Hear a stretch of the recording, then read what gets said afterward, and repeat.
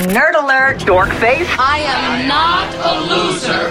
I just have a bad haircut. Kind of a major dork. Oh, nerds. If you're into science, tech, or unique hobbies, you're listening to the right show. On Get Nerdy With It, we interview nerds talking about their passions. This is Get Nerdy With It. Welcome to Get Nerdy With It, episode number 47, recorded on Thursday, September 18th, 2014. I'm your host, Jennifer Ruggiero, and we have a great panel with us tonight.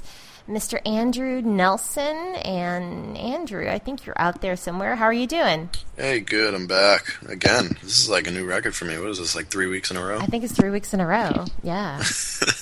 Right on. And we have Giorgio in the background there.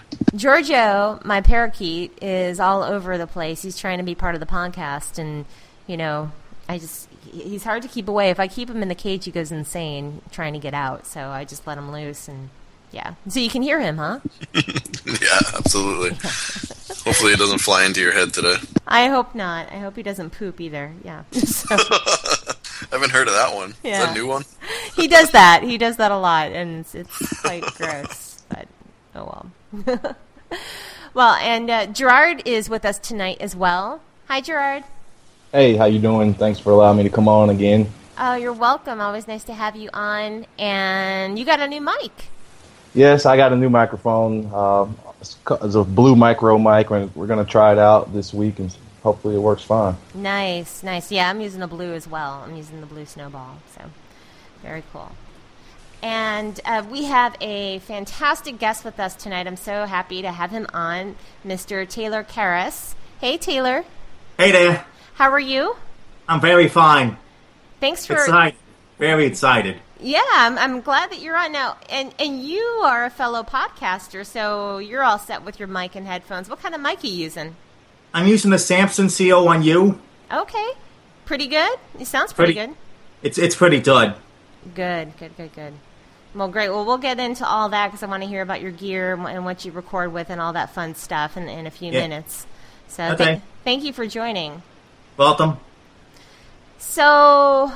I guess, gosh, it's been a busy week in tech this past week, or actually the past 2 weeks, and since we last had the show, last week we had to miss the show, and so much going on, you know, first with the Apple launch, with all the new Apple products, right? We have our Apple iPhone 6, and then the 6 Plus, and and there's a new 5C coming out tomorrow, too, and all this comes out tomorrow, as well as Apple Pay, and...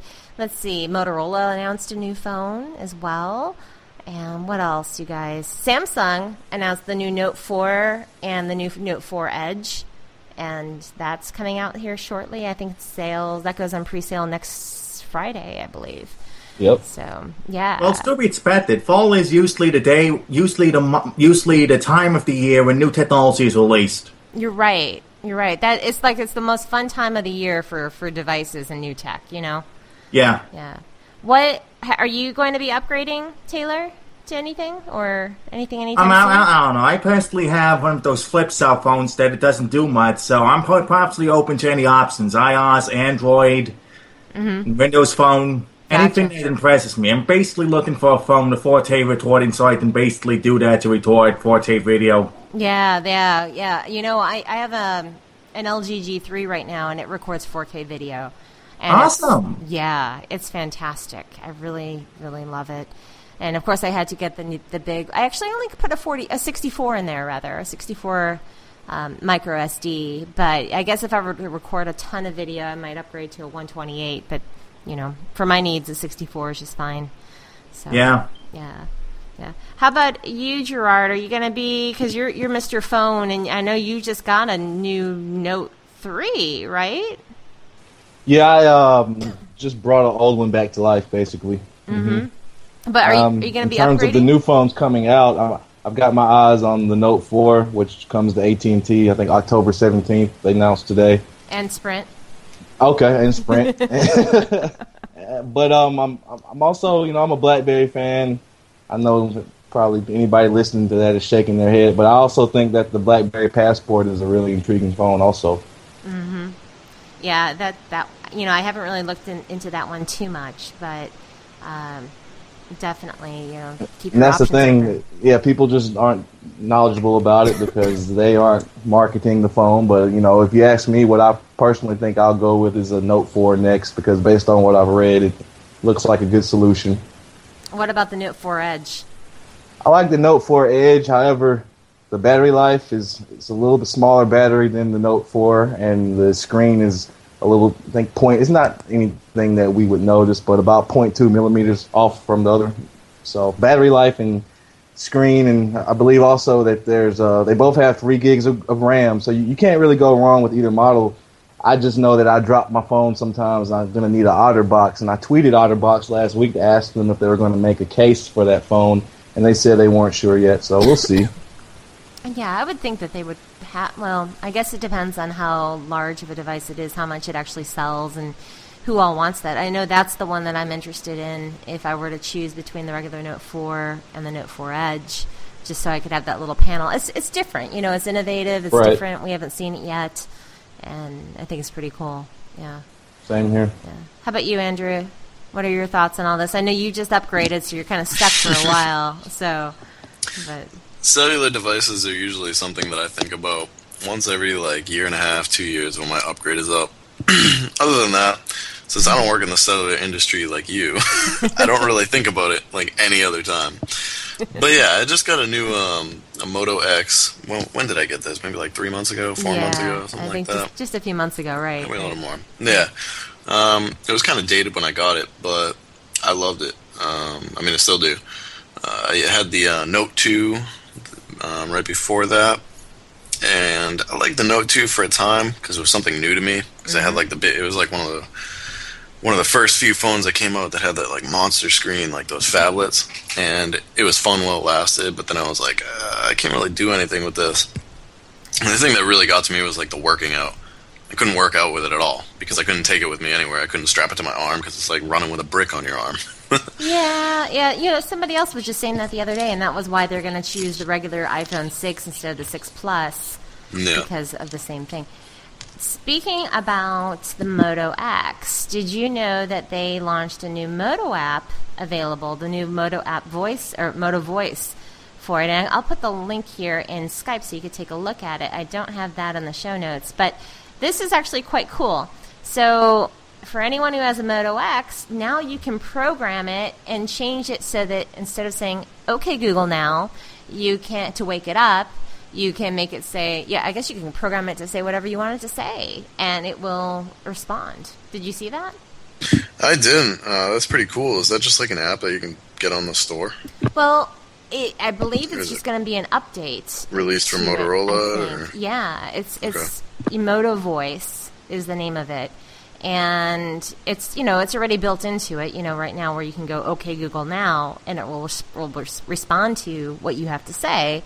Have you enabled that at all, or no? I did for a while. Yeah. And I liked it while it lasted. I loved it. That was my favorite thing about the phone. I stopped doing it because I sounded like a turd in front of everybody else. Nobody knew what I was doing. So I was like, okay, I'll take the extra 5 seconds to just punch it in. So now, though, you can customize your own launch phrase to make it respond only to you. So I can just make it some weird, obscure, profane phrase and just yell that out in the middle of public and be like, and it should already be show installed. me where this crap is. You could just do that. I think you should definitely make some weird phrase and then have your phone respond to you that way. Yeah. Just make my phrase, "Hey you." Hey you. Yeah. No. Personally, I think that this whole voice changing your phrase thing is just going to be something that's going to be replicated by other app developers, because basically this should not be exclusive to Motorola. We should have the right to say something other than "Okay, Doodle," "Okay, Jarvis." Right. And I'm guessing that someone else would do it. Oh, I would hope somebody else would do it. I mean, because I would love to have that ability on all the phones. That's the one thing that I really miss about the Moto X. One of the most. I just looked it up on the store and it said I already have it installed. Yeah, it's because it's built into the OS. Yeah, that works for me. Yeah, so you should play around with that and change your term. Now, in iOS8, they launched it so that you can say, "Hey Siri," but the phone needs to be plugged into the wall. So What? What good is that, then? So the only time I can think about this working well is either A, if you're in the car driving and it's plugged into your vehicular charger, right? And then you say, hey, Siri, and tell me how to get to such and such, and that kind of thing. Or B, when you're in bed and it's plugged up next to you in bed and you want to set an alarm or send a message or something and you're just lazy, you don't want to get the phone. Hey, Siri, set an alarm for 6 a.m., and something like that. That's Actually, yeah, I got in the habit of, sorry, go ahead. I recently watched the movie Her. Mm-hmm, Her, and I think that it would be interesting to just have the iPhone plugged in all the time, have Siri that you directions, that you pictures, that you music, that you anything, and basically emulate the entire idea that you have a personal assistant next to you, That would be cool. Yeah, that'd be awesome. Yeah. That would be cool. What did you think about Her? Her was an amazing movie. It was colorful, it was vibrant, it was experimental. Mm-hmm. I mean, you really get a sense for the kind of relationship that can exist between other beings, other existential, artificially intelligent beings that can grow into something more, Mm-hmm. It eventually grows into some sort of a romance between a man and a woman who both loses their eyes at the end of the movie. So it's basically a double romantic story in turned into one. Yeah. I saw it and it was a great film. I thought it was fantastic, and it was romance, but then also just with artificial intelligence and how deep it became, and the fact that this AI operating system was having these similar relationships with all these people, and everyone was so happy. It was just really interesting. It was really interesting to watch. So yeah, sci-fi romance. Yeah, I liked it. Did you guys see it, Gerard, Andrew? I missed that one. I haven't, no. Yeah, definitely download it or rent it or whatever. It's a great film. So, yeah. Yeah, I saw that. Whoever was posting that link. Yeah, I saw that too. The lady who does the Siri voice lives in Atlanta. I really am not a big fan of that voice, so I changed mine out. Mine is the British guy on my phone. Yeah. Oh, I didn't even know you could change the voice on the iPhone. That's neat. Oh yeah. You can just change the language and select. You can select male or female, but then you can change the language to. I changed mine to I think the UK or British, and there's an Australian one as well, and they have it for Italian and whatever all the But I wanted, of course, in English, in English language. And you know what they should do? They should do the company that releases the GPS voices for SpongeBob, Knight Rider. Just have Apple do that. That would be awesome. That's a great idea. Wouldn't that Thank be you. fun? You're welcome. That would be fun. That would be so much. If you could have voices like that, celebrity voices or just cool voices like that, that'd be amazing. Just steal recorded words that they have saved on the internet somewhere. Mm-hmm. Yeah, I get Just that compose Albert. an entire dictionary. I would love to have Arnold do it, like an Arnold Siri. That'd be fun. Yeah.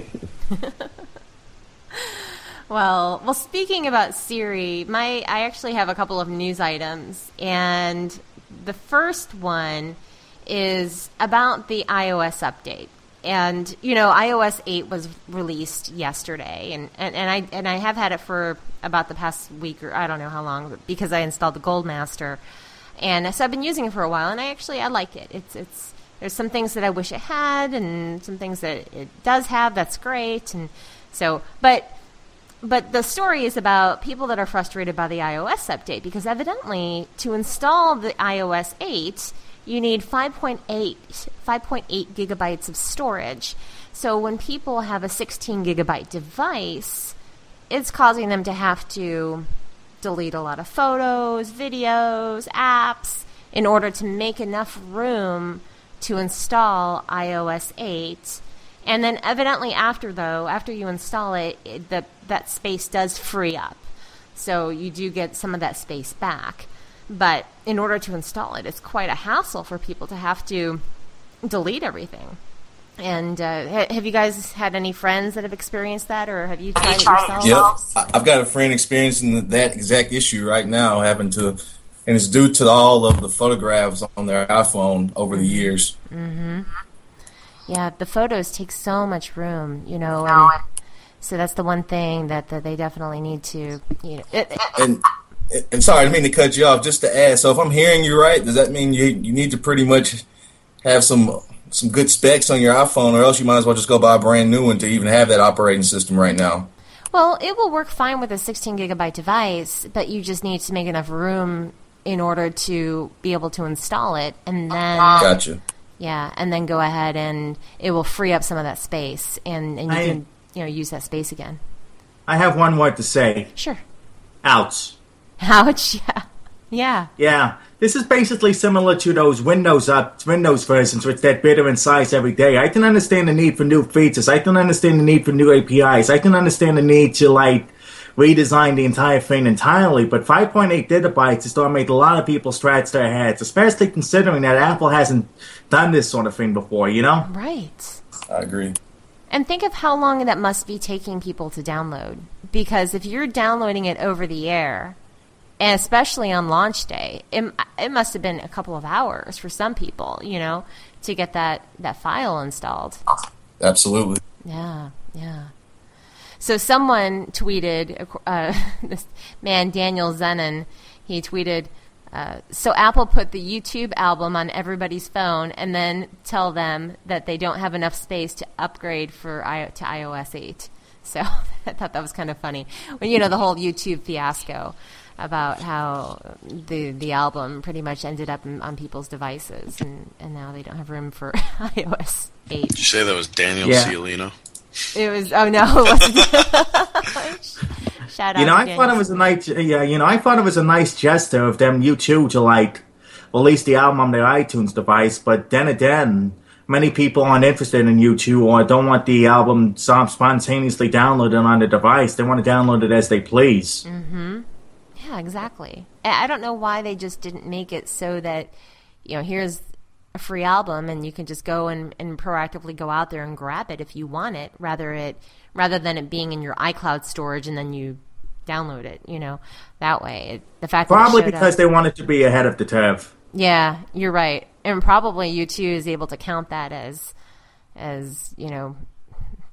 so many different downloads, then it would really probably put them up on the charts, I would think. I agree. Yeah, it's interesting. So, I don't know. The 16 gig. Yeah, shockingly, I have not gotten a call from either one of my parents. They both have iPhones about this new iOS 8 update, and saying that they didn't have enough room. So I'm sure that I'll get that call over the weekend. They probably haven't even tried to install iOS 8 yet, and I'm sure that they will soon, and I'll get the call. I'm trying to install this update, but there's just not enough room.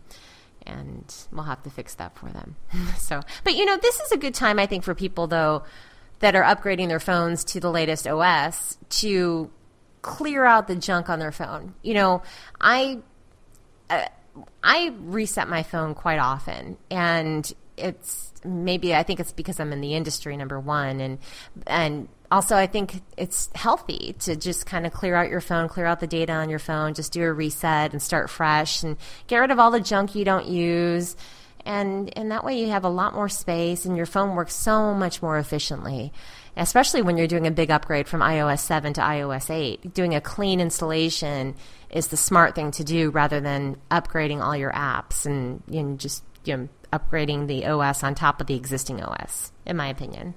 That's what everybody recommends, is to format their operating system, format everything, back up everything to a safe device, and reinstall it. It usually helps with the performance. It usually ensures that if the system is completely clean of everything that's buggy or virus or just a fault of the updates, Exactly. And that's what, and that's what I do, especially when it comes to upgrading my computer too. The same exact thing. You want to do a clean installation like that and just start from scratch, right? And have a nice clean operating system. Yep. So, yeah. And any other thoughts on that from anyone? Okay. Negative. So one other thing that I wanted to, actually a couple more things about Apple while we're on the topic of Apple that I wanted to speak about is I found this interesting. With iOS 8, Apple is no longer going to be able to have iPhones unlocked or iPads, whatever, anything with iOS 8 for police to search, even if they have search warrants. So evidently, it is impossible to turn over data from these devices to the police. And that's true. Yeah. What do you mean? You mean legally or physically? Physically.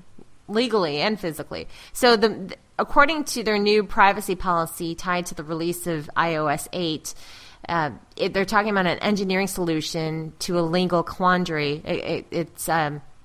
What happened is that rather than comply with binding court orders, they have reworked its latest encryption in a way that actually prevents the company or anyone but the device owner from gaining access to the user data that's stored on smartphones or the tablets. Well, theoretically. Yeah. Well, I mean, it's encryption. It's always breakable. Just a matter of how much time you want to spend. I'm sure somebody will probably. Yeah, I'm sure somebody will and also if Apple wants to tell us give us any hints on how, because I can tell you from firsthand experience, 3 days a week, working with IT detectives, they cannot get into an iPhone newer than an iPhone 5, basically. iPhone 5S or really some of the newer iPhone 5s are, they have to literally get information and permission from Apple, directions to, go into those phones and find information. But any phone before that finds information instantly. Wow. Do we have nice insight? Do we know what type of encryption it is? Off the top of my head, I do not know the name of the program. I'll find out tomorrow and remember it. But they've got about 2 or 3 different systems, and the newest one actually goes into a person's iTunes account to see what they have up in the cloud. It says the key is the encryption that Apple mobile devices automatically put into place when a user selects a passcode, making it difficult for anyone that lacks that passcode to access the information within, including photos, emails, recordings. Apple once maintained the ability to unlock some devices or some content on devices for legally binding police requests, but will no longer do so for iOS 8. For anybody that's into security and information assurance, what I just looked up says it's going to be a 256-bit AES key. Ah. Wow. Which is actually, it's very strong. 256-bit from what I understand. Well, I mean, I have limited experience in the computer security field, and I mean, I have a degree in it and taken a few certification classes. But 256-bit AES take years to decrypt with a very strong computer. So, is this a good or bad thing? What are your thoughts? I think it's a great thing. This is a good thing for me. Even though Apple wants to keep its walled garden intact, I find that the government is really overreaching with this sort of stuff, thinking everybody's a criminal, thinking everybody's out to get the U.S., thinking that they need the information. And I think that Apple's decision is one of the best ones out there, because basically having the device automatically generate the key, which they can't even access, is just brilliant, in my opinion. Mm-hmm. I agree with you. Yeah, I think it kind of bolsters their security. It's a little bit suspect right now in the eyes of a few people. So I think, especially me personally, I believe that this is a booster to their security. Yeah. The only thing that I disliked was that Apple was promoting that, that their encryption was better than the competition. I mean, what about Microsoft in their attempts to resist these search warrants? What about Google? What about any other tech company? Are they inferior to Apple? It depends on what type of attempt you're talking about, because Yahoo just the other day, about a week ago, they were contacted by the NSA to give up a bunch of data, and Yahoo said, no, screw you, we're not giving up our data, that's private data. And the NSA was like, all right, well, $250,000 a day fine then. And that's how they pressured them into doing that. So I mean, you can have the strongest encryption, but the government is still going to overpower you. They're going to strong arm you because they're the government and they're assholes. I mean, I agree. That's why we need. That's why we need a different. That's why we need a different person behind the government, so they can change everything towards this new generation. Mm-hmm. Yep. To have us in their best interest, exactly. I was talking about a legal attempt, for warrants. Mm-hmm. That's it. Yeah. Yeah, I mean, you can have the strongest encryption, AES 256. I don't care, but I mean, if the law's not on your side, you're going to have a tough time. And that's what I'm worried about. Well, I do like the fact that Apple's sticking to their guns and they have made this decision to make something this secure that will make it impossible for them to compromise their users' data and send that information along. I think that when we talk on our phones and we send email and we have conversations and we're having content, that's our private data, just like when we're having a conversation with somebody. And it's in person, right? That's a private conversation, and it shouldn't be able to be leaked or given to anyone, just regardless of the circumstances. Now, I might maybe if I were involved in some passionate, some family members were involved, crime or whatever, then who knows? Maybe in a different situation, I'd have a different tune. But just from a logical take, looking in at this, I say kudos to Apple for doing this. Yeah, they stepped up. What's that? Here's what he said they stepped up. Yep, they did. Mm-hmm. And another thing, the legal system, there's a justification for the privacy involved because the judge may be sympathetic to privacy, but the NSA insists that there's a terrorist within that 700,000 results that somebody is using the Yahoo account to plan, which is unlikely because there are services out there that offer better anonymity, that offer better offshore information than these U.S. services. And I think that in order to, change this system where the NSA can press companies into, giving them the information, the U.S. public should be, standing up and, pressuring the government to sign a bill that does not allow the NSA to get private data. I agree. That's a great point. I'm going to say I could be more upset, but let's be honest. Anybody who uses Yahoo is either 60-plus years old or probably a terrorist. So, thanks, Andrew. Appreciate that, man. I'm just kidding. As long as Google, as long as Google and Facebook are safe, I think we should be good. You're funny. That's funny. I have a Yahoo account, but it's not my active account. My primary is my Google. So, yeah. Hey, Google rules. Oh, Google does. I love Google. Gosh. And just tapping on, I don't know if you guys are aware of that quote that I guess Tim Cook said recently about the government. Do you all know what I'm talking about? How he said that we've never worked with the government and we never will and we never plan to in the future at all. So that's basically a shortened version of what he said. Was that in the interview with that he did the other night? I believe so, because I read that yesterday. I remember. Mm-hmm. I need to watch that hour-long interview. It looks great. I have it bookmarked, so I need to watch that still. Yeah. No companies will ever work with the NSA or the government. I hope not.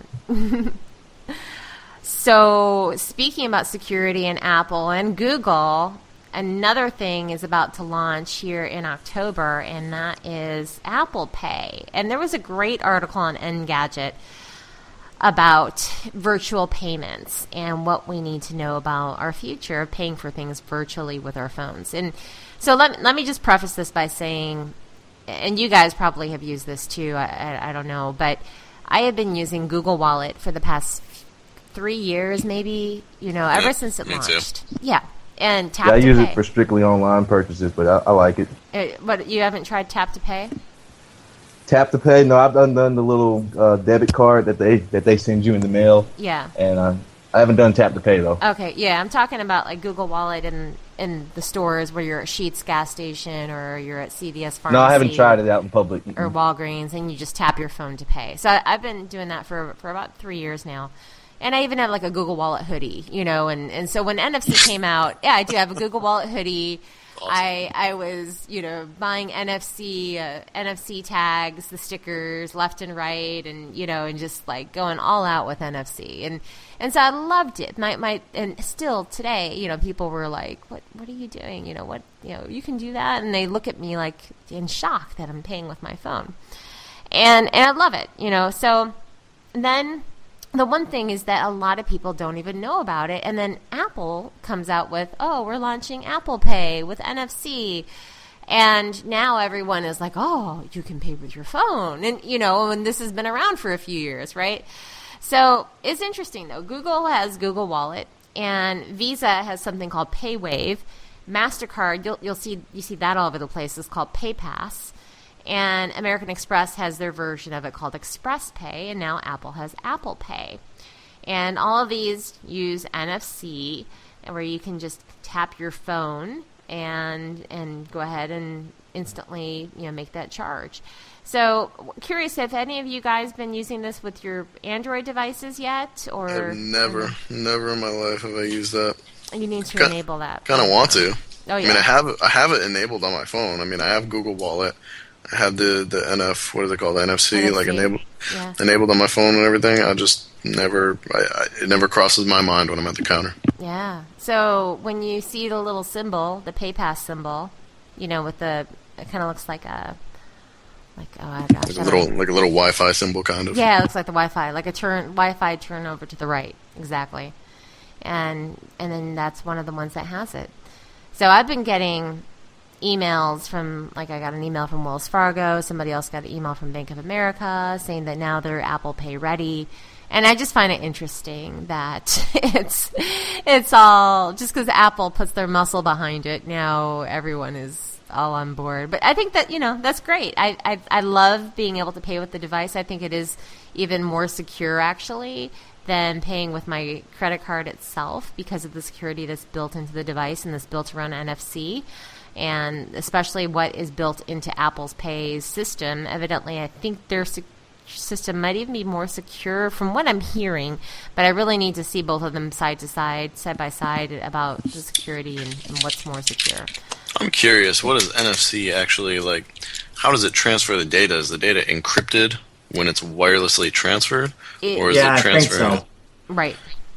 Because I'm thinking if someone can stick a little reader right on the side of one of those debit card machines, can they, snatch your information like the NFC that's transmitting from your phone? No, they cannot. The credit card companies are usually protective of their data because, let's face it, you're using the credit card, and if that credit card money is lost, then they lose damages while the other person that's rich it. Therefore, the communication is encrypted with the highest security possible. The NFC chip and the chip inside the retail place of sale are encrypted so that when you place your phone there and when the NFC chip receives the data, no hacker can receive it unless they have some sort of decryption device or NFC reader to go along with that decryption device, Exactly. And let me read a little bit from this article here. It talks about how does it work, and it says, there are two standards being used. There's NFC and ISO/IEC 14443, which I'm not sure what that is. And we already know what NFC stands for. It's all, everyone knows it's national, it's near field communication, nothing to do with football here. And, but it is also worth it knowing that NFC devices produce a very weak radio frequency, and that's what allows them to communicate with the payment systems. And that frequency uses 13.56 megahertz. So that doesn't really talk about why it's secure, actually. So, but they're talking about, is it secure? And some of the questions are, do Google and Apple keep my credit card information? And the answer is no. We want to point out that the debit card and credit card information is on file with both companies, through Google Play and iTunes, but there's no reason to believe that either of these companies would not be able to be trusted with keeping your data safe. Could your phone be stolen and used as a payment? So no. In case of Apple Pay, you need to use your Touch ID, your fingerprint ID to use it. And in Google Play, you have to use your PIN number. So they have to have your PIN in order to do it. And you gotta use the basic law of technology here, where the newer the technology is, the easier it's going to be to crack, generally. Mm-hmm. You think so? And that's why it'd be a little... I mean, NFC's been out for a while. Yeah, that's true. So they've had their opportunities to make it secure, so it's not the most volatile thing you could possibly use. Mm-hmm. I'm just saying it's probably not as safe as a credit card. I don't know. They're saying it's... people are saying they think it's safer. I think it's safer than a credit card. I sort of disagree. I think they store the information or try to make the connection with the bank and transfer the money out on the NFC chips themselves. Mm-hmm. That's the reason why Apple Pay is locked down, which is the same, but it's necessary because it requires it's required for security purposes. Mm-hmm. With Google Wallet, it works on any Android phone because the Android manufacturers have the option to build a secure NFC chip, just Google standards on there. But Apple's just locking their NFC chip down because their system requires the NFC chip to be locked down. Mm-hmm. So, what does the panel have to say about whenever Apple opens up their NFC chips to everybody?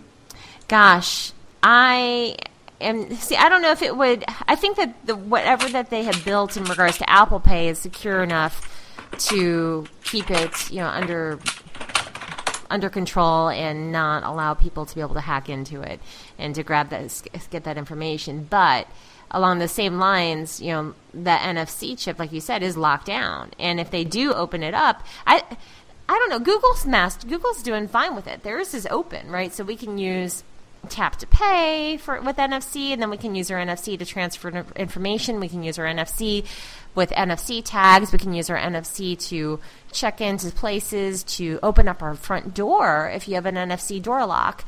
With so many different things that you can do with NFC, and Google's opened that all up. And I kind of disapprove of Apple for locking it down and not making NFC open and just keeping it just to use for Apple Pay, and that's it. Because there's so many other things that you can do with this chip, and I think it's quite limiting to do that. But that's a great question. What would happen if they opened it up? Would it make their system more vulnerable? Is that why the reason they locked it down? Maybe it is. Yeah, and I'm guessing that Apple is waiting for the moment where NFC is truly secure, where no hacker can use NFC in order to open up doors, unlock phones. Mm-hmm. You know the rest. Mm-hmm. Nothing is truly secure. No, you're right. Yeah, that's true. That's true. That's true. I mean, it just depends on how much money and how much time you want to spend. Yep. And the whole point of information assurance is to make that ratio of money and time spent to the actual reward of, cracking said device. Mm-hmm. Ridiculous. Like, the point, you want that big gap. Mm-hmm. You're right. Nothing is really...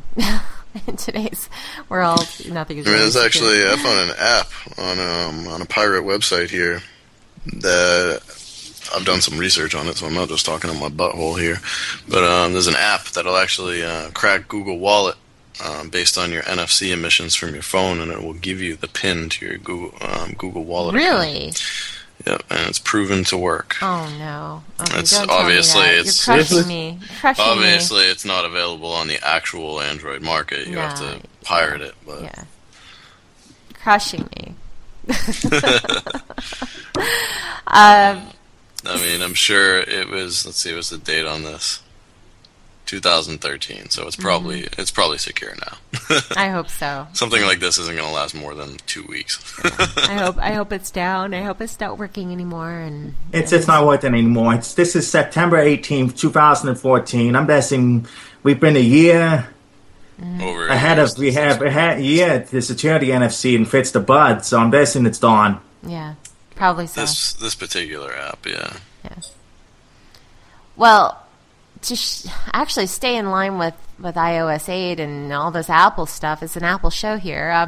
So, Gerard, I see you have an Apple story as well. Yes, I do. Basically, it's a shot that Apple kind of took at Google this week regarding a letter that was written by Tim Cook. Actually, it was at Google and Facebook, and in the letter, he just kind of emphasized to everybody that, Google does not have a habit of selling information to other advertisers. He tells them that, not Google, but Apple. He tells people that Apple has a very straightforward approach to products. But before I even, I guess, get into this all the way, from everybody on the panel here, do you personally feel that Google and Facebook have privacy issues right now, or do you think that it's just as much as an issue for Apple or anybody else? Pretty much an even playing field with that. I don't personally feel that one or the other has more of a significant privacy issue than the other. Mm-hmm. You know, I'm under the assumption that Facebook and Doodle have privacy issues, but they managed to keep the privacy issues in tone of Doodle because they don't want the entire user base migrating to other platforms. Facebook and its users just don't care about privacy at all. They're willing to do anything to the data in order to maximize the profit of it. They're willing to buy devices such as Optimus Rift in order to get more information. They're willing to sell that information to other companies, other apps, other devices in order to maximize their advertising potential. And that's the reason why I don't use Facebook. And but this is mainly just competitors trusting other competitors thing. Who's to say that we don't know if Apple's claims are true or not, you know? That's a good point. Right. You don't know. You know, they could just be saying, okay, we don't do that. And regarding privacy, and to answer your question, Gerard, I feel that Facebook abuses that more so than Google does. Yeah, of course, Google does, you know, when we know what we're getting into, basically, though, when we're using Google and we're using Gmail and we see tailored ads off to the side, and it really doesn't bother me. I mean, I don't mind looking at an ad that is tailored towards what I might be talking about or searching for or whatever it is. You know, yeah, it could be a little bit, people can call it creepy, but, you know, I'd rather see that than something that's completely irrelevant. And yeah, I do know it is a level of awareness. I know that when I search for something, or if I'm typing something in Google and anything to do with my Gmail, whatever, that you know has the potential of letting advertisers be able to cater to what I like, and it's it's kind of weird. But are you saying you still look at ads? I don't actually have an ad blocker now, but oh wow, I was though for a while. Yeah. Yeah, and on Facebook, you know, it doesn't really bother me for some reason, even though they are using that data, and but I think for the naive user, that it is an issue for the average, not the average person is naive, but the non-tech savvy user. I think it could be much more of an issue, the privacy issue with Facebook. Definitely. Yeah. The thing I see with Facebook is really the only thing that they can steal from you information-wise is your basic demographics and what you like. Mm-hmm. I mean, correct me if I'm wrong, because a lot of the other information you put on there is going to be unreliable. Not everybody's completely honest on Facebook. In fact, there's a great deal of people that are very dishonest on Facebook. That's true. So, I mean, the only real solids are your likes and your demographic. And even that, I mean, not many people are going to like things on Facebook that they don't actually like in real life, but it's really something that's more standard than most of the other information that Facebook collects. Mm-hmm. I mean, there's really no benefit to liking something you don't actually like. That's true. That's true. Except for when people say, "Hey, will you like my page for me?" and you kind of do it because you feel obligated to. Right. And this is what brings me to my major point in life. It's all about trust.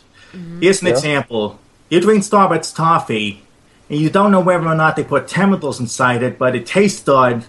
You know the brand is good. You know how they interact with customers. You know how they help issues, right? Yeah. You may focus on the chemical thing and not trust them, or you may focus on the bigger picture and trust them, you know? So you have to trust that Doodle is keeping information safe. If Doodle's not keeping information safe, then that's broken trust, you know? Right. And speaking on what you and Andrew were talking about in terms of trust, when Tim Cook is preaching about Apple security on that letter, he kind of highlights the fact that he says that they don't build a profile based on your email content or your internet browsing habits, and taking a shot at Google a little bit, and then another shot at Facebook by telling people who read the letter that they don't monetize the information that you store, and they don't read the information to market it back to you. So it kind of just highlights both what you guys said in terms of the importance of that. And I just think that anybody on the Apple bandwagon or Apple supporter reads this, that it instills a sense of security in within them. I think that was non-existent before he wrote that letter, in my opinion. Yeah, it probably does, especially the people you exactly said the Apple bandwagon or the fans, and they'll definitely feel more secure after reading something like this. So a good move on his part. Why not? Why not Definitely. Send something out that's going to be giving a level of security to especially after what happened with the Apple Mail or the photos, the nude pictures and all that fiasco. They've done a good job of quieting that down. In which I don't even think that was really Apple's fault. It was just because people don't have two-factor authentication enabled. And, how let me just say this. If you're a celebrity, why would you not have two-factor authentication on everything? Because clearly you're a huge target and people are going to want to, try to hack into your stuff. And yeah, you're a liability. Yeah. I mean, everyone should have it. But, if you're someone who's not famous and, you might not be in the limelight, so you won't be as much of a target, but still it's dangerous, and especially if you're famous, you're a huge target, so you need to have two-factor. So I don't think Apple was at fault at all in that situation. I think it was definitely just ignorance on the other people's part. I agree, and yeah, I just wanted to share that with everybody here because I thought that it was a really good letter that you wrote. Yeah, I like it. I'm looking at it now. It's a great letter. Thank you. Well, any other thoughts on this before we get into some questions for Taylor? Yeah, I'm done. Right. Just keep in mind that this is just competitors trashing other competitors. Nothing new. This has even been done in the 50s. Yeah. That's a good point. So I'm ready for the questions if you're ready. Cool. Yeah. So you are a podcaster, and you have a podcast about Stargate. Can you tell us what's the name of your podcast? StargateTalk. StargateTalk. Okay. And when did you start that? How did you get into that? Well, basically, I started podcasting in around 2013 when I had nothing else to do. I originally started podcasting in 2007, but those were just the random thoughts that didn't go anywhere. I was trying to find my way. So I started off a professional podcast about myself, but then I realized I needed the experience, so I decided to start a podcast network, decided to focus on talk that wasn't being done. There wasn't a podcast about the show The Simpsons, so I made one about Simpsons, and cool. I discovered that there wasn't one about Stardate, so I made one about Stardate, That's great. And I think, and I haven't seen it, so I have not seen Stargate, which is crazy, I know. So I need to check it out, I guess, right? Because if you're doing a show on it, it must be a great show. It is a great show. Yeah. When is it on? It's on 6 o'clock p.m. Pacific Time, 9 o'clock p.m. Eastern Time on talknet.taylorcast.com/live. Okay. And also, when you're talking about Stargate, the show itself, because that's a TV show, right? Stargate? It's the movies, it's the direct-to-DVD movies, it's the TV shows, SG-1 Universe Atlantis. Oh, okay, gotcha. Now, is your show live, or do you take live callers at all, or? The show is live. It is live. Wow. And we take email questions at StargateTalk@talknet.taylorcast.com, and there's a chat room at isc.teachu.eu/talknet that people can join into. Okay, and all those links are on your website, right? All those links are on my website. Okay, and I'll put the website in the show notes, but for everyone to know, that's talknet.taylorkarras.com, so that's TAYLORKARRAS.com. That is correct. Yeah, excellent. And so when you decided to, start your team, how did you tell us about your teammates? Who's on your team that you have? Well, on my team I have the knowledgeable Caitlin Tolley, who has an encyclopedic knowledge of Stardate. She's a nurse in Los Angeles, but she watched Stardate as a Dell. She knows everything about Stardate. She's obsessed with learning the Stardate language, per se, the Dual, the Jedi, those sorts of words. Cool. Julian is an employee at DeepSeat.HQ. No, DeepSeat.HQ. And he's also a writer, so his insight into the Stardate universe is basically exceptional and amazing. That's great. Andy Hughes is usually the wild card of the thing. He's a Stardate fan himself, but he likes funny comments, funny observations, that sort of thing. And a recent addition is Alex Hanna, also known as Tinvet, who provides a more knowledgeable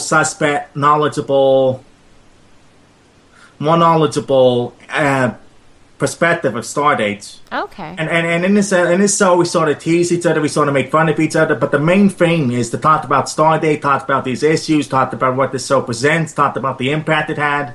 Mm-hmm. Very cool. And I found every bit of the team on Reddit. Oh, you did? You found them on Reddit? Wow. Yeah. Was it just kind of like, is there a discussion area on Stargate on Reddit that you found them in, or you just kind of like friended them on there? And I found them on a discussion place on Stardate, r/Stardate. Yeah. I find Reddit to be an interesting place to find podcasters with. There are a lot of passionate, devoted fans on Reddit who are willing to talk about stuff, who are willing to do this just so that they can give something back to the fans, And I think that every prospective podcaster should find their participants on Reddit because there's no other place to find them, Yeah. Reddit is like the comprehensive place for all communities, film, TV, comic books, games, pop culture, etc. They just came out with a nice Reddit app, too, on the Google Store. Oh, yeah? Mm-hmm. It's called Ask Anything. Ask Anything. Cool. Yeah, I'll check that out. That's great. Yeah, I do like Reddit. It's a great site. And do you do any other shows in addition to this, or are you? Well, we do Simpsons Talk, which is a talk about Simpsons, the current and previous episodes. We have Tip the Tip on the show, who is usually funny and informative of Stardate Talk. We have a recent addition, Binary, who I think is going to take Simpsons Talk to the next level with his informative discussion and his awkward humor. And it's just the three of us talking current episodes of The Simpsons, along with past episodes, and we're trying to make the theme around them, and we're trying to do 2 episodes total, which ranges up to 30 minutes per podcast. Okay, great. And we also do Time Toad, which is a podcast about the TV, film, media, music industry, and how the new generation is changing it. With Alex Sapio, he's a professional editor in New York. Mm-hmm. He's done work for Saturday Night Live. He's done work for professional clients. So there's a sort of professional edge to it that only he can provide. Yeah. And he's a part of that? He's a part of that. Every person on these podcasts are a part of Talknet. Yeah, that's great. How cool. I really like what you're doing. That's really, it's because you're finding a niche, right? It's not, and that's the whole key to success, is really finding something that not, where there's like 1,000 other shows on it or a couple hundred other shows on it. If there's not, then that's really, the key to success. So. Yeah, and I'm currently expecting to start my news department in like January of 2015. Oh, wow. With a recent hire I also found on Reddit. There's also going to be a weekly deep news discussion show, weekly deep discussion show featuring the greatest dates. Basically, I'm trying to make the network where it can connect to the details and provide something to it as well. Mm-hmm. That's great. So it's all kind of like geeky stuff, geeky news. Yeah. Which we love, right? We love it here at Get Nerdy With It, definitely. Yeah. That's right up my alley. And so what kind of equipment are you using for... I'm using the Samson CO1U to record the audio, a pair of plastic Panda headphones because the professional headphones are too expensive for me. These were just well at blocking the sound from the microphone, and I use a Canon Rebel T3i with SpotOTam in order to record the video. I use Debut in order to record the output from SpotOTam. I use Audition in order to record the audio from the microphone and from what you hear. And I use the various plugins in order to remove the noise, reverb the sound, excite the sound, and compress the sound so that they're the same level. Oh, that's fantastic. See, I need to get with you offline and use some of your techniques that you have going on there. Yeah, definitely. Yeah, because it sounds like you have you know what you're doing. You have all the pieces in place to make it work. So, and I hope to get more pieces in place when I move to a new location in Hollywood. Are you going to move? Only if I get enough money through my Patreon. Mm-hmm. I hope so. That's patreon.com/Taylor Karras. That's great. Yeah, if you want to put the link in the Skype window or in the show notes, and I'll add that to the website. Yeah. Cool. Oh, there we go. Got it right there. Awesome. Thank you. And Gerard or Andrew, do you have any questions for Taylor? You can go first, Andrew, if you have any. See, I'm on your Patreon site right now. This is nice. Simpsons I Talk, can't think of Stargate anything Talk. off the top of my head. Yeah. I know I put you on the spot there. I'm thinking also I can come up with something. I'll try to at least. Yeah, well. I'm more of a Star Trek guy myself, so. Yeah. No, I know I want to check out the show, and because I've never watched Stargate, any of the films or movies. I tried to get into Stargate. Yeah, I just played the video games. Did you? There were video games? Yeah, they had a few. I didn't know that. I didn't know that. Very cool. See, the Stargate franchise is massive, as well as the Simpsons franchise. Oh yeah. So where would I find your Simpsons talk? Basically, you can find Simpsons Talk at http://talknet.taylorcast.com/Simpsons Talk. All the shows can be found on the Talknet website. Okay, under shows. So I just click on shows right there. Yeah. Oh, right there, Simpsons Talk. Boom, right there. Wonderful. Yeah, boom. Yeah, got it. Oh, that's great. I love The Simpsons. Who doesn't love The Simpsons? Not everybody loves I the like Simpsons. them. It's a classic. You give me an idea. Andrew, what's your favorite cartoon that you watch? What's that one? Archer. Archer. You should do an Archer show. That's what I'm planning on doing, but I haven't had the nerve to find people to do the Archer show with. Andrew is like the #1 Archer fan over here. I'm literally the #1 Archer fan. I've seen every episode at least, and I'm not exaggerating, probably about 60 times. Oh my god. That's all I used to watch at work, because we were allowed to watch shows at work, but we had to burn them to a CD because it was a government computer system. You're not allowed to bring any sort of removable flash media or anything like that. So you So I just had a bunch of CDs with the Archer episodes on them, and I'd just listen to them all day, over and over again. That is extremely ironic, because Archer is a spy show, and you're working for the government, and it's extremely ironic. I really thought about it that way. Very nice. Very nice. I like it. Well, so this is great. I'm really podcast at 6. I need you at 6 every day. Sorry. Oh no, that's okay. That's my father. He wants me to do the boxes. Oh, okay. I'm gonna finish these 3 questions first, then I'm gonna. Oh, I guess. Boxes. Where are you located? I'm in Pomona, California. Okay, so you're on East Coast time or West Coast time, so you're at 6 p.m. over there. Gotcha. Yeah. Okay. Well, let's move into, I guess, for the sake of time, actually, to shift into our pick of the week. And this is a part of the show where we each recommend an app or a service or something that we're really into that we like. So, and Taylor, I think you have a pick that you decided to share with us. And would you like to talk about that? Yes, it's an interesting app. It's Print Hammer Mill, which allows you to print anything from your iPhone into your wireless printer, which is connected to the network. Oh, nice. So anything from your iPhone you can just print over there. Yeah. Oh, that's cool. Printing is a commonly underutilized thing. It's needed for, in order to print letters, in order to print photos, in order to print album covers. It's used for both personal and business use. Mm-hmm. And to print stuff from your iPhone is just amazing. It shows how connected the world is, how these devices are becoming more advanced, and basically how everything is working together. Yeah, I do. Yeah, on my Android, I print a lot from my phone to the printer. So having an app like this is really good to use. So Print Hammer Mill by Aftograph. And it is free in iTunes, and it has just about 5 stars. It has 4.5 stars. So a lot of great ratings. The current version has 4.5 stars for the rating. So great pick. And for me, I am going to recommend something called Headspace. And I stumbled upon this a few weeks ago, and it is a meditation app. So we work out our bodies, we go to the gym, but this is kind of like a workout for the brain.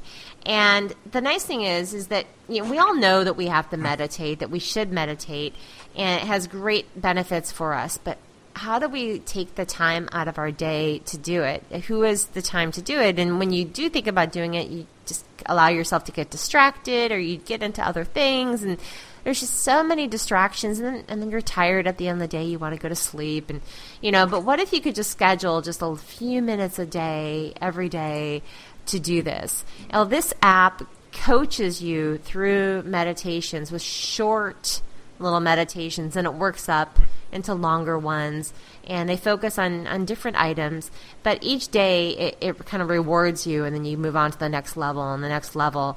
And it's just a smart, cute, beautiful, well-written app that works really well. It is free, and then and it's only 10 minutes a day. And then after that, there are in-app purchases where if you want to continue, it costs. Let me see what the final cost is for it. Where you sign it. Okay, here we go. It does have a subscription base where you could sign up. If you wanted to sign up for a year, it'd be $8 a month for a year. Or if you wanted to just do monthly, it's $12.95 a month. It's worth it, I think. Yeah. I find meditation interesting in that it promises zen and relaxation, and I haven't tried it before. Mm-hmm. So to do this sort of addressing is sort of suggesting that there's a way to make meditation work. Asian cultures do it, European cultures do it, everybody does it, Mm-hmm. Exactly. They do, and they're so much more calm and centered, and when you do it, and I used to do it more regularly than I do now, but afterwards I just feel, I just have this mental clarity, and I feel so at peace and relaxed, and I think the main thing is really getting that mental clarity, but people do it for a lot of different things if you set your intention and really go for it. So this is just a quick way to kind of get into it.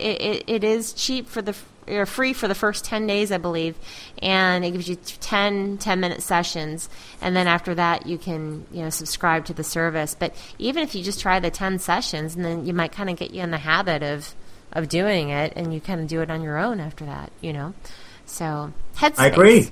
Yeah, Headspace.com. Headspace.com.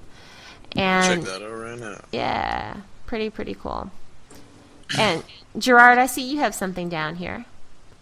Yeah, with the the release of iOS8 and all that, and I wanted to talk about something that Apple's doing. It's brand new that Android's been doing for a long time, and that's utilizing third-party keyboards into the operating system. Yay! So basically, finally. right. So now I pretty much put up a link that highlights the top 8 keyboards that you can download from third-party people. And, of course, we're all familiar with SwiftKey keyboards. I love SwiftKey. That's my favorite one. Even same here. Yeah, SwiftKey Flow is just, SwiftKey has a keyboard for the iPhone now, the iPad, and the iPad Touch. Nice. And I just think that they're really innovative when it comes to keyboard. Even the keyboard on my BlackBerry Z30, the stock keyboard is they had a deal with SwiftKey, and it's kind of like you just predicts the words, and it flicks. You flick the finger up. It's really neat. I gotta just say, so I'm looking at SwiftKey in the store. So this just came out, right? This just came out like yesterday, right? Because that's when iOS8 was released, right? And it already has 1,798 4-star reviews. I mean, that's one day. I mean, how in the world? I mean, I'm just awesome. Like, oh wait, on the 17th. Yeah, I'm looking to see if there's any before the 17th, like maybe with the Goldmaster that came out. But no, I don't see any. And honestly, crazy. that's a really good move for that company, because now they have a presence on, I guess, everything except for Windows. I don't think they're on Windows, are they? I'm not sure if they're on Windows. I don't know. Okay. And another one just want to talk about is just Swipe. It's another keyboard that we're all familiar with, just moving your finger across and kind of making the word. I like that keyboard. It's pretty neat. Yeah, Swipe is a good one too. But, I do like SwiftKey better than Swipe. Yeah, same here. Yeah. But I just wanted to talk about, I guess, the fact that Apple's kind of opening up. I wouldn't really call it opening their operating system up, but allowing third parties to incorporate things that will substitute regular functions of the system, Yeah, that's great. I'm glad that you brought that up, because I think it's really relevant, especially with the device launching tomorrow. But probably by the time this episode is actually published and I get it out there, people will already have their new their new iPhone 6 and 6 Plus. Yeah, I have an iPhone 6 Plus with the SwiftKey. Yeah. So great choices. I like those. And Andrew, I know that you just got off work, so you probably haven't had a chance to I'm going to look through my phone right now. Actually, I already have. And I'm going to try to find something I haven't talked about yet. Oh, wow. There's actually an app that I just, besides Headspace, that I just downloaded yesterday, actually. I saw people talking about it on Facebook, and I was like, oh, this looks cute and fun, so I'll just download it and, cause some trouble. It's called Yik Yak, YIKYAK. Okay. And basically what it does is it allows you to post like status updates or like tweets or something like that, and it's based on your location. Oh. And it's completely anonymous, and it has a pretty neat system wherein it's very simple, very clean. People post status updates in your location. You can upvote them or downvote them. I'm sure there's a couple other apps that do this. It's a very simple premise. This is cool. And this is all anonymous, too. Yeah, it's all completely anonymous. And it also has a submenu that lets you go to a university page, which doesn't actually have my college, which I'm a little upset. Huh. Yeah, that's a shame. Oops, sorry about that. But, yeah, it's a very neat app. Living here in the biggest city in Vermont, I get a good decent amount of status updates for what small of an app it is. I don't know many people that actually know about this app. The only reason I found it was a group on Facebook for my college that I'm still in. So this is all, everybody was talking about it. And they just kind of share local updates of what people post. Cool. That's neat. So I just started using this the other day, and it's mildly entertaining. I guess I'm pretty good status updates once in a while that I'm like, oh, that's pretty clever. Can you friend people on there? Or since it's anonymous, I guess not. Nope, it's completely anonymous. Yeah, there's absolutely no way that I've found yet to crack it and find out who's sending it. How cool. Can you comment on other people's posts? Yep. Yeah. Yep, you can reply to other people's posts, upvote, downvote them, and it has negative votes, so if you think someone's a tool, you can just downvote them into oblivion. Very cool. That looks like a fun app, yeah. It's just a little very simple, something fun to do when you're bored, you're sitting, waiting in a meeting, and you just have nothing to do. Just want to mess around. Yeah, just like instead of playing a game, kind of play with that and just have fun. Yeah, I like it. Yes, anything to protect your privacy. Yep. Thumbs up. Yep, exactly. 2 thumbs up. Well, this has been great tonight, gentlemen. I thank you all for your time. You're welcome. You're very, very welcome. I hope to be on here again. I would love to have you on again. I definitely. You have a lot of great comments and brought a lot to the show. So. Oh, thank you. You're welcome. Hey, Taylor, can you tell people where they can find you, once again, where they can find you online? Well, my personal website is taylortast.com, but my podcast network is talknet.taylortast.com. That's it. Okay. And I will post my Patreon is http://patreon.com/taylortast. So if you really like the network, if you really like what you're doing, if you really like the idea of Talknet, then you should donate. Okay. Wonderful. So people should definitely do that. And I'll put all those links when I put the post up on the website. Okay. People can find me on Twitter, Doodle Plus, and those are about the only social networks I go on. Okay. And your Google Plus, is that just google.com/plus Taylor Karras? No, I don't know. Doodle will not allow me to use both my first and last name. Oh. What in the world? Yeah, I know. That's crazy. Google, step on it. Fix that. Yeah. And how about you, Gerard? Where can people find you online? Facebook.com/Gerard Truesdale, Twitter.com/Gerard Truesdale, and pretty much you can also look up my nonprofit organization, Crossroads Pathways to Success Incorporated. That's Twitter at Crossroads PTS, and I'm also on Google Plus, Gerard Truesdale. Excellent. Thank you, Gerard. And Andrew? Where do you want people to find you at? If they want to find you, where do you want them to find you? It's always a tough question. I know. Best place to find me probably be, let me see, what is my Facebook? Facebook.com/Cobblecat, COBBLECAT. It's really the only social media network that I actually use. I do have a Google Plus under the same name, and I have a Twitter under The Cobblecat with THE before Cobblecat. LinkedIn, my LinkedIn is linkedin.com/Andrew Nels, ANDREWNELS. And that's just about all I have. Excellent. Thank you, Andrew. And for me, everyone can find me at jenniferruggiero.com. All of my social links are there: Twitter, Google+, Tumblr, Facebook, LinkedIn, whatever. It's all there. And for the show, of course, is getnerdywithit.com. So be sure to follow us on getnerdywithit.com. We're on Facebook, Google+, we're on Twitter. So check out all of our links are on our website. And please be sure to subscribe to us. We're in iTunes. We're also on Stitcher Radio and iHeartRadio and SoundCloud and Spreaker. And we even have an iOS and Android app. So please check that out. Thank you for listening to Get Nerdy With It. Join us each week as we interview nerds talking about their passions. Oh, nerds. And be sure to visit us at getnerdywithit.com.